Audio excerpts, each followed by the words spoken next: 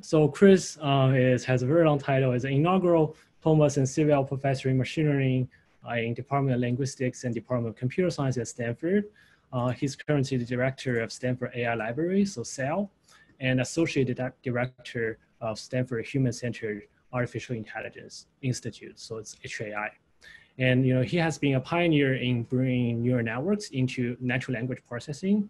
Well, he has done a number of things from in the past two, or actually more than 2 decades. But most recently, right, he has been primarily focusing on how to apply deep learning for natural language processing with methods such as like tree recursive neural networks, GLOVE models, and also very recently on connecting that to visual understanding on like building data sets such as GQA and applying neural module networks for understanding language and vision as well.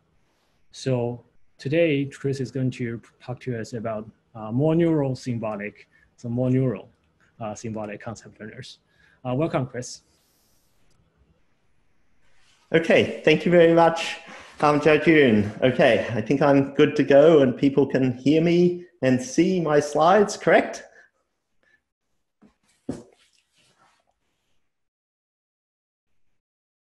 Yeah? Is all good? Yes, all good. Okay, great. Okay, hi everyone. I'm Chris Manning, and I'm looking forward to telling you a bit about my thoughts on more neural symbolic concept learners. But first of all, thanks very much to the organizers of the tutorial. And I must admit, it's a little bit fun getting to speak first, and maybe I can say something slightly controversial, arguing for a fairly neural position. Some of you may know that Jeff Hinton is the great-great-grandson of George Boole. Besides that showing you that he doesn't have working class roots, this perhaps provides a good yardstick for which we can measure the descent from the logic of thought down to neural representations. I take the approach of neurosymbolic AI as arguing that we should climb some distance back up this yardstick.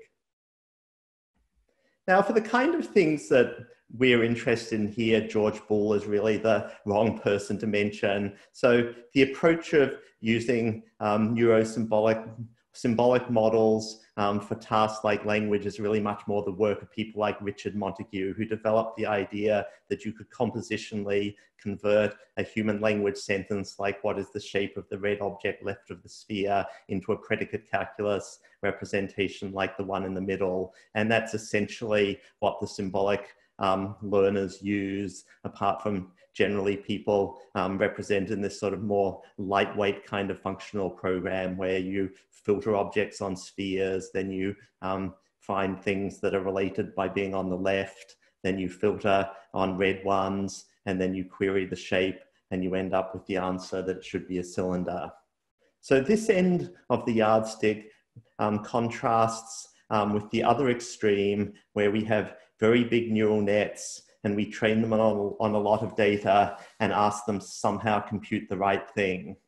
And the really surprising thing is that much of the time they actually manage to do this. But nevertheless, there are lots of reasons to question whether current neural networks are sufficient as machines for higher level reasoning. But the general sense is that neural networks and most ML models are just these sort of big correlation engines or association machines, that they have very weak inductive bias, and domain structure is in practice considerably learned by feeding in massive amounts of training data, sometimes with augmentation. And most of the time they don't work very well at doing transfer to a dissimilar runtime domain or doing few-shot learning. They often don't demonstrate systematic generalization or compositionality, two concepts that are canonically associated with linguistic systems, but that are starting to achieve much more prominence in machine learning. And the suggestion is that neurosymbolic machines might really help with fixing these problems.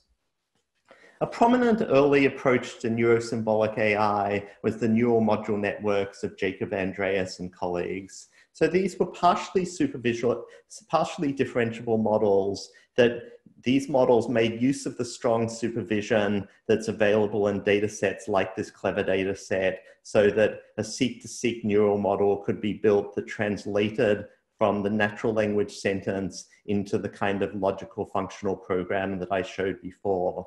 And then in neural module networks, what happened next was that this program was used to construct a question-specific neural network, which is shown here on the right-hand side. So there was a collection of specialized neural modules hand-built to do things like filtering, counting, and comparisons, which are sort of where you're a set of Lego bricks and you put together a custom structure, a program for the particular question, and then the neural network ran this program and gave the answer.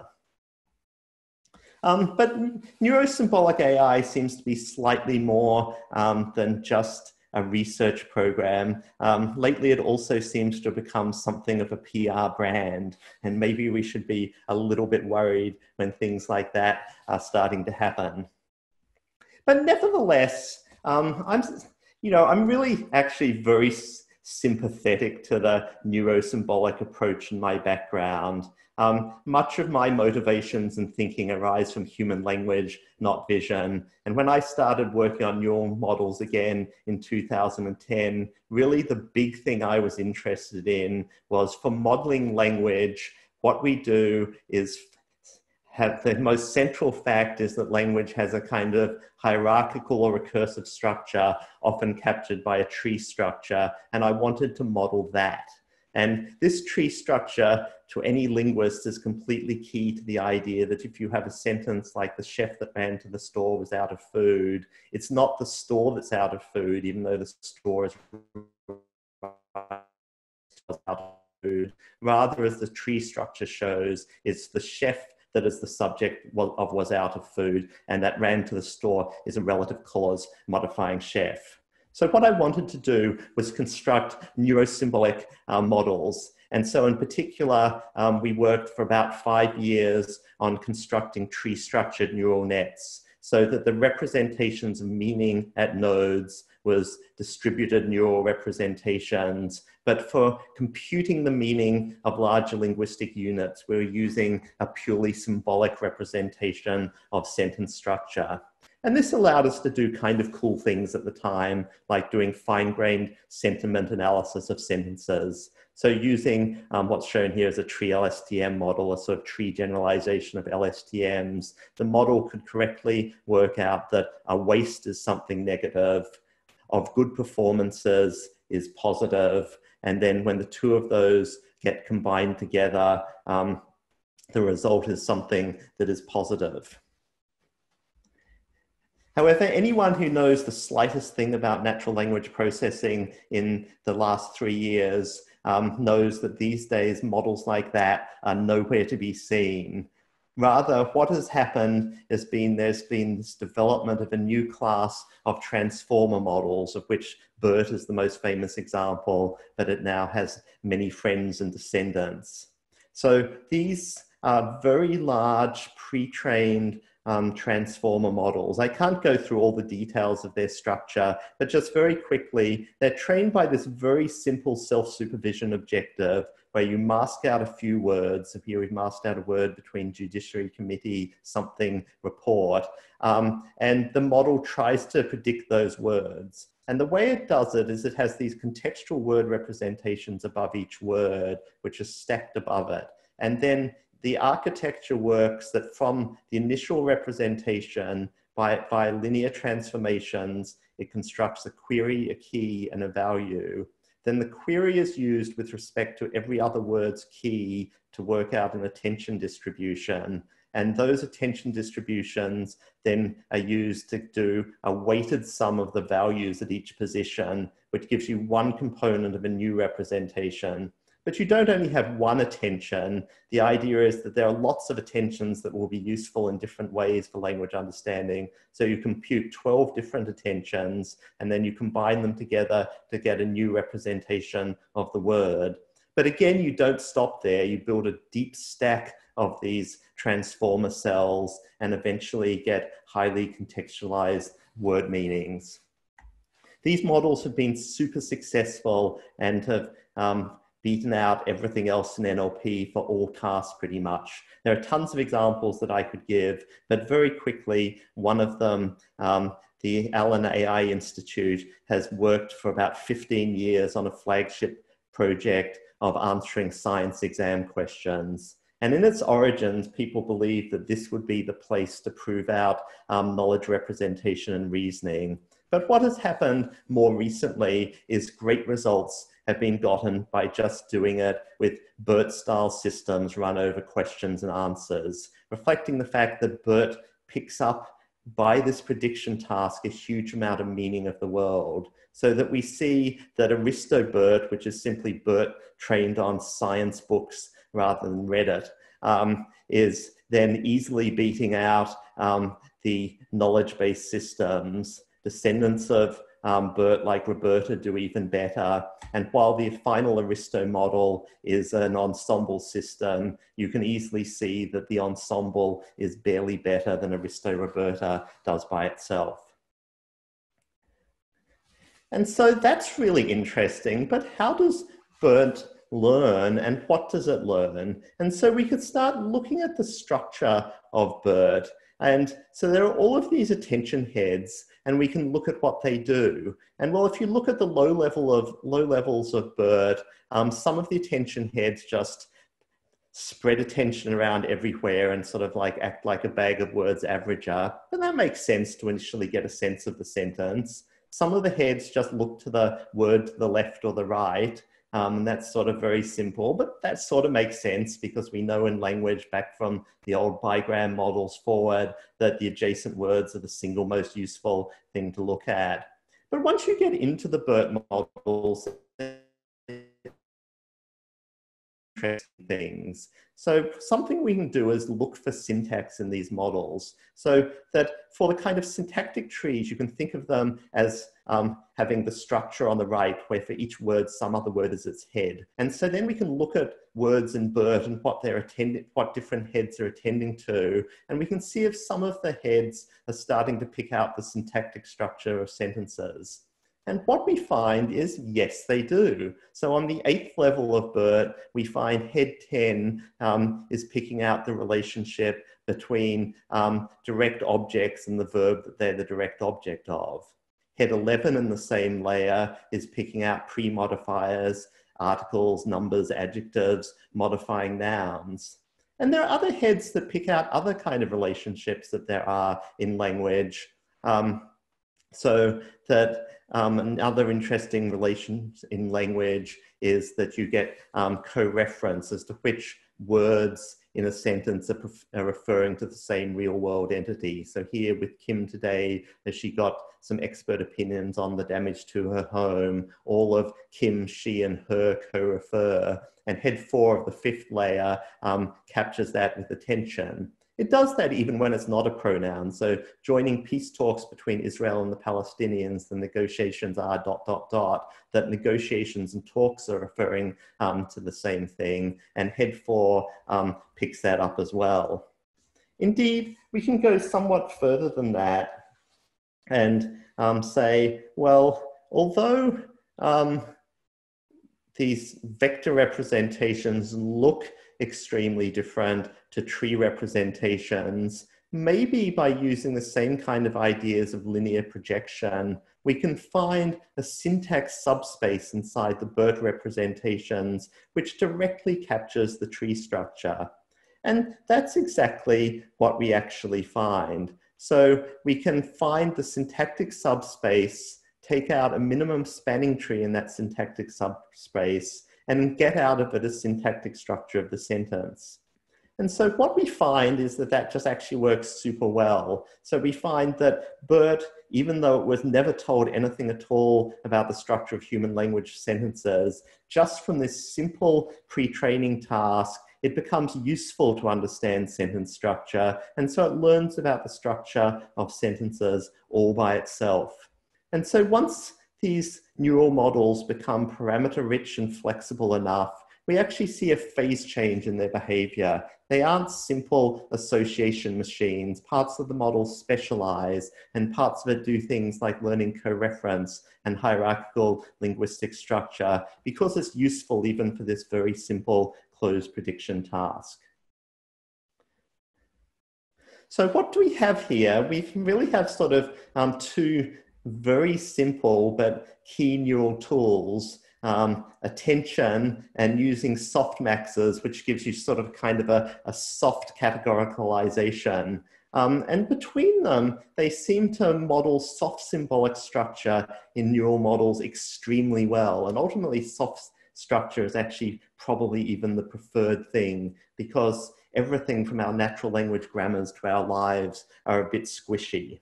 And so something I've been very interested in is actually having this model structures such that you can have emergent near symbolic structure and being able to use that very successfully for both natural language understanding and reasoning.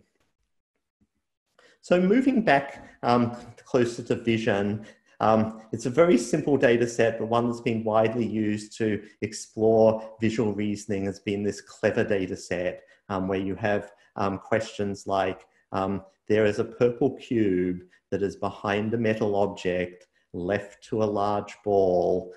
What material is the cube? And the correct answer that you're meant to get out is that the material it's made out of is rubber. So in 2018, Drew Hudson and I worked out this model which used a novel cell. The idea of this cell was to exploit these ideas of attention and softmaxing to the full, but to provide a neural architecture that was more geared for doing something like soft symbolic reasoning. So in the max cell, there are two recurrent vectors, control and memory. And the control has a control state, and it updates a new control state by extracting an instruction by doing attention over the natural language query. And then the read unit retrieves information from the image, which we schematize as a knowledge base, given the current control state in the previous memory, again via attention over the top of a CNN stack. And then the write unit could update the memory state by merging old and new information. And so a MacNet was then sequential models, and you made this sequence of max cells. And in particular, when the max cells computed and wrote a new memory state, they could do attention back to any of the old memory states. And therefore, this model had the capacity to represent an arbitrarily complex directed acyclic graph reasoning pattern, such as you might see in symbolic logical reasoning, and doing it all by attention. In fact, the secret of this model is every part is attention. There's attention over the sentence, there's attention over the image, and then attention over past memories as it reasons. And the result was a very nice interpretable model. And so you could look at both the attention visualizations to both the sentence and the visual scene to see what was going on. Now you got best results from Mac by having it reason on clever questions for 6 or 8 steps. But here's an example where it was only given 3 steps to reason to keep it very easy to see for this talk. So at the first time step in both the vision and the language, it focuses on the teeny blue block. Then in the second step, it focuses on the sphere in front, which is over here. And then in the final step, it's focusing on color of matte thing to the right, and it focuses also on the visual scene on the matte thing to the right, and it correctly answers with the color of purple.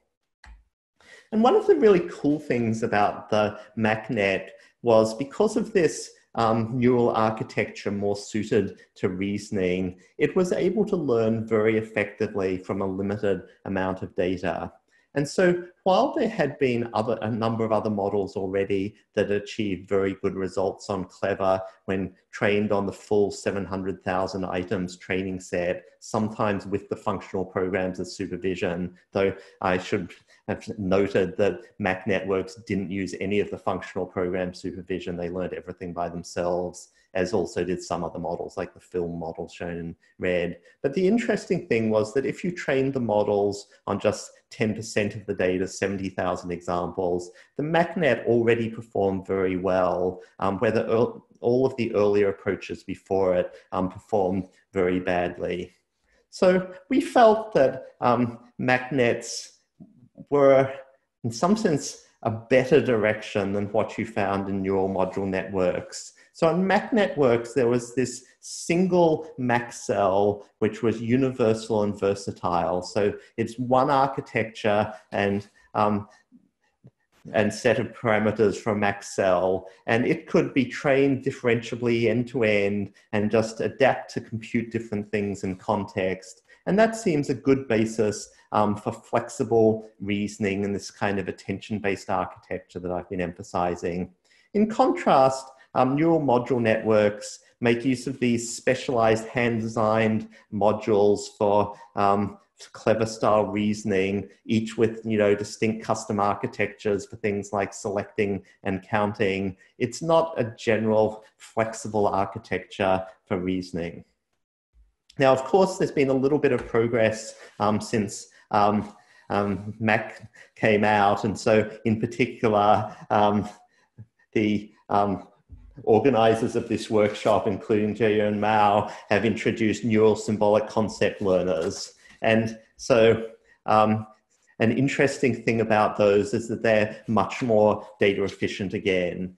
So note that there's a log scale on the training data here, but whereas Mac worked very well with 10% of the data, they were able to show that if you go down to 1% of the training data, that's not really enough for Mac to be doing anything yet, whereas the neurosymbolic concept learner is behaving very well.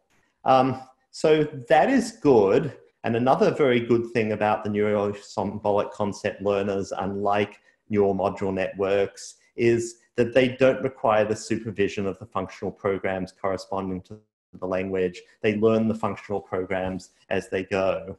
So what helps the neurosymbolic concept learners? Well, they use bottom-up object-based visual features. So that's has been explored quite a bit recently in VQA following the work of Peter Anderson and others. So effectively, you're using object recognizers, which you've pre-trained to recognize things like spheres and cylinders and cubes. And then the work is done on top of knowing what objects are in the scene.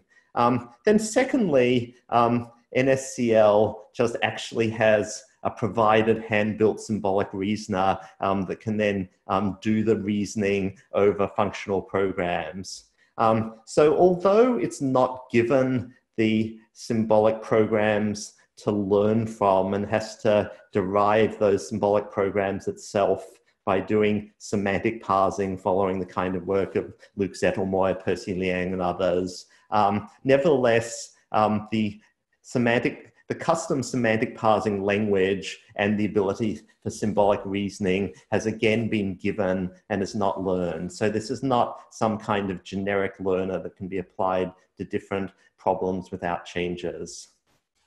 So I think in some sense, this reminded me of what Colibert and Weston, their famous 2011 paper, referred to as the temptation. That there's no doubt that using a separate pre-trained supervised learning system to map images to objects helps a lot.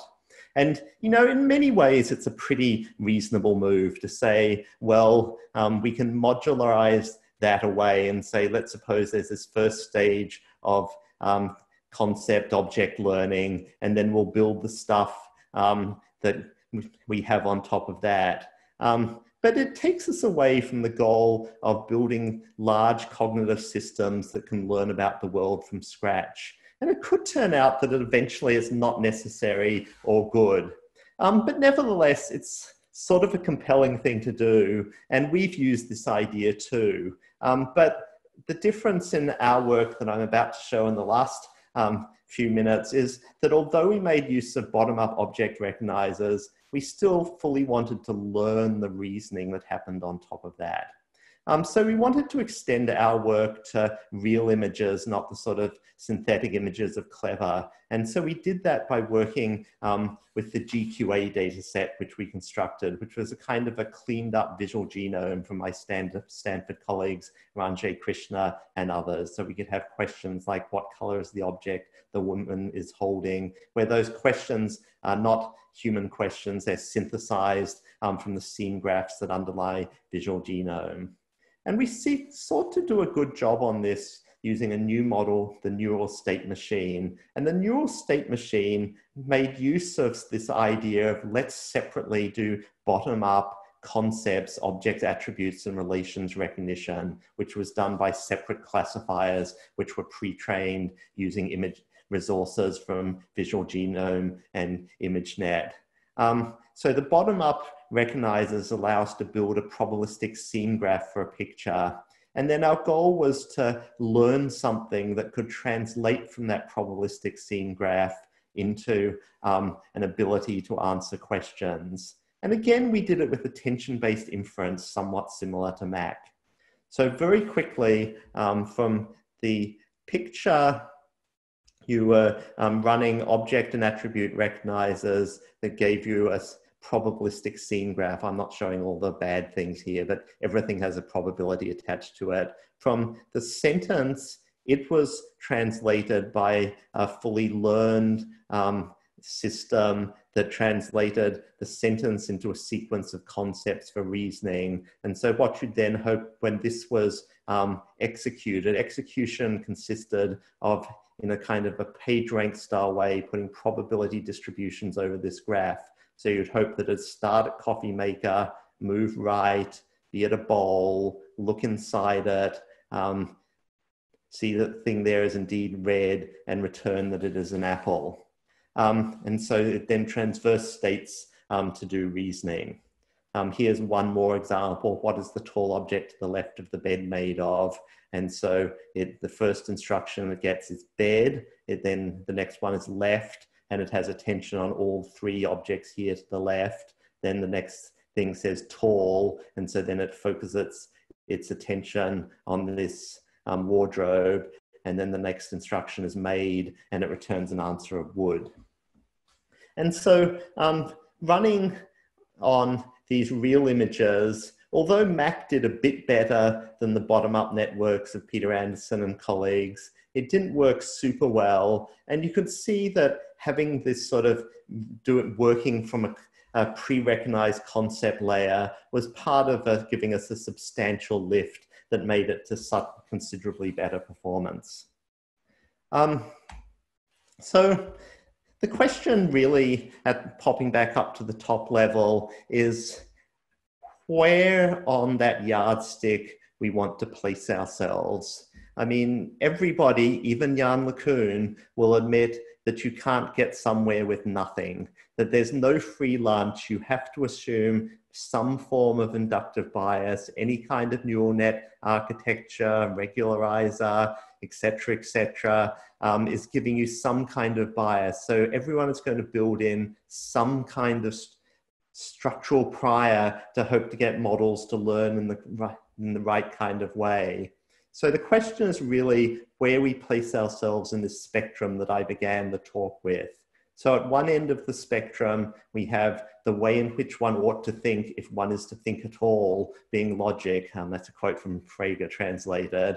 At the other end, we have Jeff Hinton, who I think honestly believes that if we can just build a neural net large enough, it will miraculously solve human intelligence. I think most people advocate a position that's somewhere between these two extremes. So neural module networks are fairly far in the symbolic direction. Neural symbolic concept learners arguably moved further in the symbolic direction because they actually use both a symbolic reasoner and the concepts that are given by the concept recognizer.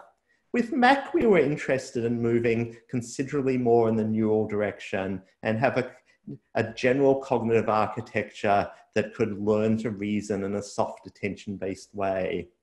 The neural state machine work actually moved a bit further away from neural again, making use of a language of concepts, objects, attributes, and relations, into which we translated both images and language into. I still don't necessarily for sure know what is right, but my thinking of 2020, based largely on this enormous success that's come in natural language processing from these huge transformer models like BERT, is to actually be thinking what I should be doing is actually pushing more back down in the neural direction again. But I'm sure we'll hear different positions on this spectrum as the day progresses. Thank you.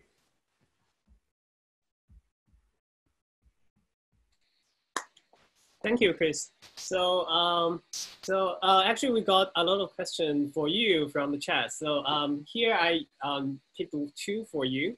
So the first question that some people ask is that, so how did Mac or your neural state machine perform on real-world data sets instead of the comparatively simple clever data sets? And what do you think will be the major challenge when transferring from a simulated to real-world data sets, specifically talking about the visual reasoning setting?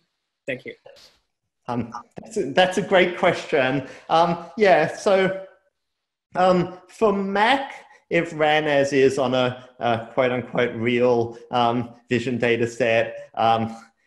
It sort of didn't work. And well, you know, we could then dispute as to, you know, what more would be needed and architecture, etc. And so that's part of what sort of inspired us to sort of say, okay, we will use bottom-up object and attribute recognizers to give us more of a leg up. But for NSM, we actually got good results. So one thing we looked at was applying it to the VQA CP data set. And so this is a variant of the VQA version 2 data set where it was particularly meant to stress test where the models actually understand what they're doing. So what it did was sort of between the training and the test set, changed the frequency of different object classes. So that you couldn't just use any kind of default priors. So then the training data, tennis was the most common sport shown, and test data, skiing was the most common sport shown, and things like that. And so what the VQA literature had found is that current good VQA systems, including your module networks, actually basically fell apart on that data set, that their performance was essentially dropped in half. And we were able to show that we could use our neural state machine and train it on that data set, even though that data set has no scene graphs and completely unrestricted human questions. And we could do well better, about 5% better than the best previous results that had been got on that data set. So that was a good example of working with real images. And thank you. So the second question I got from the listeners is that, do you see a significant difference between the ease of learning for different languages by neural networks? For example, is it easier to learn Italian versus English? And if it is, then would it be a reasonable idea to build or NLP models for the easiest to learn language only and translate all text to that language only for training purposes? Good question. So I'll answer that quickly. Yeah, languages definitely differ in their easiest for natural language processing, not always in the ways that people expect. But, you know, there are sort of easier languages. It turns out English is a pretty easy language, and there are harder languages. And it turns out that Chinese is one of the hardest languages. So essentially, I think the biggest spectrum in which languages for our current machines are easy, hard, is how explicit the language is. So in a language like English, there's a lot of very explicit structure. Word order is pretty fixed. You have to say, she saw him.